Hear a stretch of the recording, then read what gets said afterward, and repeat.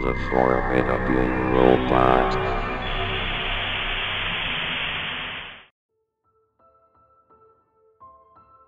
I was a game tester for Nintendo back in the 80s and 90s. I tried Super Mario Bros. 3 back for the NES. I get paid at least $100 a week. I even tried Super Mario World 2 for the SNES. But this year, I received a new game console that has never been introduced yet. It was called the Ultra 64. It also came with a game called Super Mario 64.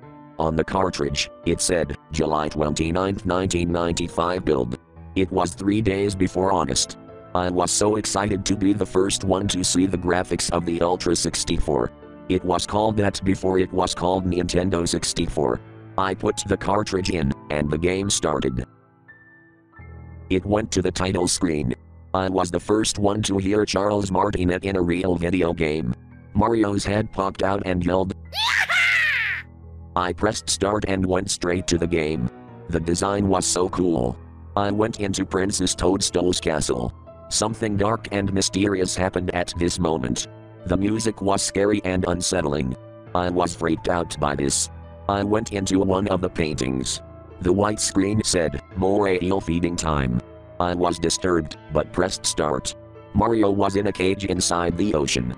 A big eel came up and tried to eat him. I was scared at this moment because the eel looked terrifying.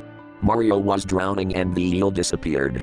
It had the Bowser laugh, but was even scarier. Mario was kicked out of the painting. The picture changed into a depressed Luigi picture from Luigi's Mansion, even though Luigi's Mansion or depressed Luigi didn't exist in 1995. I was exiting the room. The castle and the music were even scarier. I went to the next room. I went through a different door this time, leading me to a long hallway and a stairway. The stairs went down to a double door at the bottom, and the hall went to a door at the end of the room.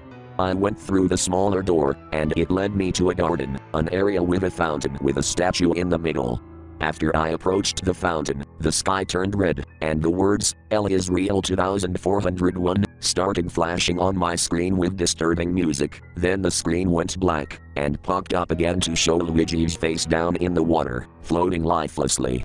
I freaked out after that, and I took the door again, and ran through the hallway down the stairs, and through the double door at the bottom where I proceeded to the next room. I saw a standard blue painting, and went closer to it. Then I saw Wario's head, and he said, "You want fun? Wario show you fun." I was running from Wario, and he went closer. The closer he got, the more knocking there was on the speakers.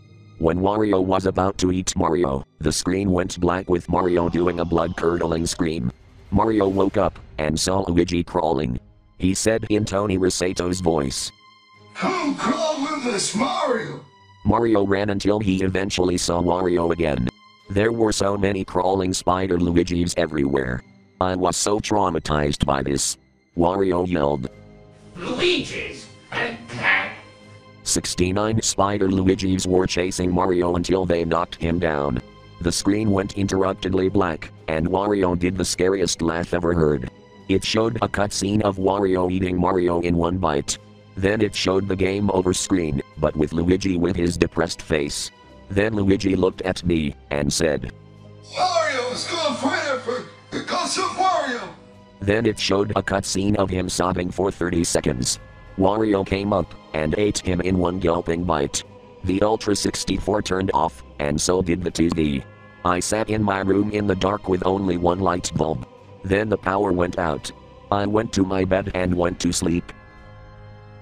I shipped the game and console back to Nintendo on July 30th. They sent me a letter on August 2nd. They said, "Dear name withheld, we apologize for all this. The Wario head, and Spider Luigi's, and all that. We will make sure this never happens again. From Nintendo of America." I had nightmares for 2 months after that. On February 1997, I got a non-scary version of the game, and it was more fun now than it was back in 1995. I quit the job in 2000, and now I am safe with all the games. But there has been a rumor about personalized copies of Super Mario 64.